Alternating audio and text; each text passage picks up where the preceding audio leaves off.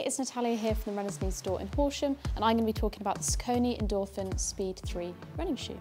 On the upper of this shoe, you've got an 100% recycled nylon mesh, which is lovely and breathable. In the midsole, you've got this kind of S-curved wing nylon plate, which allows for good energy return and rebound.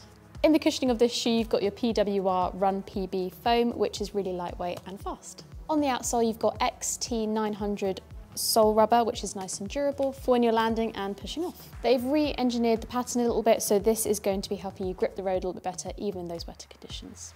You've got a drop height from heel to toe of 8mm, and these come in at a super lightweight 204 grams, so they are feather light and meant for those speed runs. For those of you looking for some environmentally conscious credentials, these are fully vegan and do contain recycled materials. These have a form-fit design, which means they're going to hug your foot and really make you feel secure when you're out and about on your runs. These are designed for a neutral gait, so if you're someone who needs a little bit of support, then worth popping into store to try out a few support running shoes, as these are predominantly for neutral and forefoot running. These are designed for road running and quite specifically speed running, so if you are looking for that faster pace, these are going to be your best friend.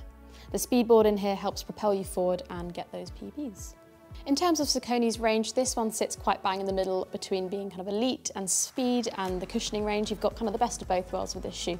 So yeah, lots of potential with this. But if you're unsure what kind of shoe you need, then check out the top 10 video that we've made, but also come into store and have a gait analysis and let us help you find the best shoe.